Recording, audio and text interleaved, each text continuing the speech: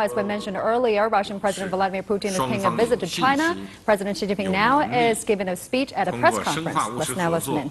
和利益交融，特别是推进两国发展战略的对接，和“一带一路”建设。 drive the cooperation of One Belt, One Road initiative, as well as the connection with Eurasian Economic Union, as well as the regional cooperation. For the difficulties and challenges during the development, we will keep a very good, healthy and good momentum of economic development in both countries. In the recent years, the cultural and people exchange are booming. We have different events in terms of tourism, National Day, and also exchange for youth. We have different theme events. All of these help to boost mutual understanding and friendship. The people exchange in last year is around 2 million, and China is the largest nation of tourism resources for Russia. Right now, we have more than 20,000 Russian people are learning Chinese. And for the students in China learning Russian, it's reached 50,000. And for the overseas study in Russia or in China, also reach a higher number. For the President Putin and I all agree that we should not just stop on number level. We should work harder and pay more efforts in media cooperation and have a better understanding and friendship and create a very good and warming environment for both countries, and also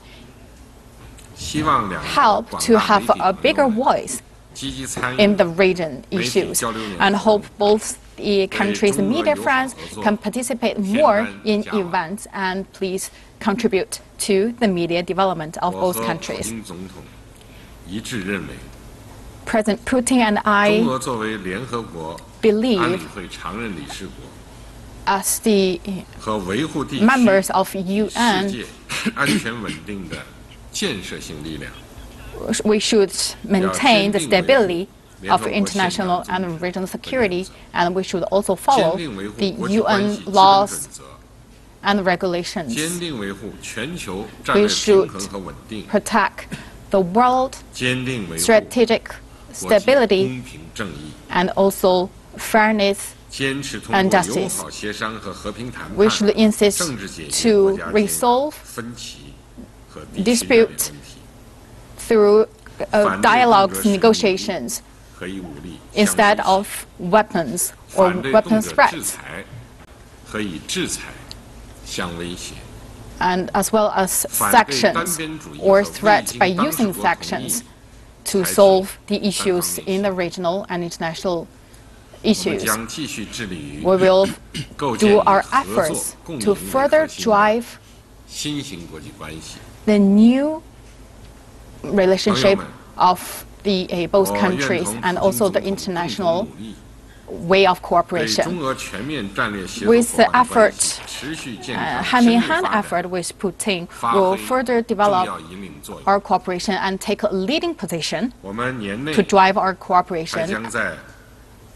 Within this year, we will meet again in several big and international events. I also invite President Putin to come to China in the beginning of September to attend Hangzhou meeting of G20 to continue our in-depth communication and discussion. Thank you very much.